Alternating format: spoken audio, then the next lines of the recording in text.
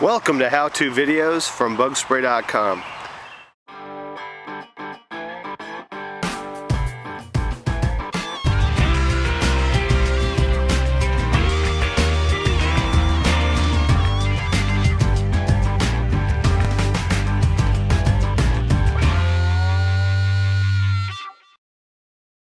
Today I have a small brown snake that's gotten attached to a glue board that we had out for insects.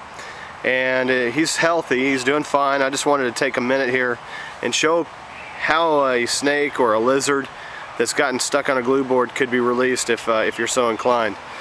And I'm just going to use some cooking oil, just corn oil, and it'll break the glue down. So I'm just going to apply this liberally, and we'll show how the snake, working his way off, will slowly but surely break the glue.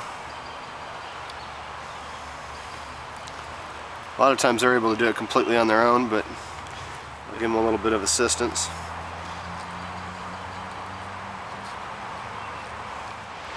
Just give it a second here for the glue to start breaking down from the oil on it.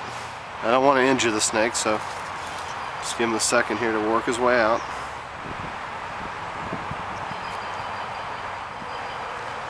You can see he's starting to break loose a little bit. It's not taking long, just a couple minutes. So he's about 50% off now. Now a much bigger snake would break its way off this much quicker. They would be wiggling around a lot more. This same technique also works if you happen to get your dog or your cat caught on a glue board, maybe a kid. Just use a little bit of the cooking oil. That glue will break down. Okay, he's almost completely off. There you go. Snake is loose and he'll take off on his way.